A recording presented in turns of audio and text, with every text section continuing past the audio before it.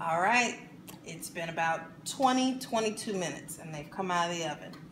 They smell absolutely amazing. And I'm just gonna go ahead and get them on a plate because I got more to make. Get you a nice glass of milk. You'll be in heaven. Absolutely.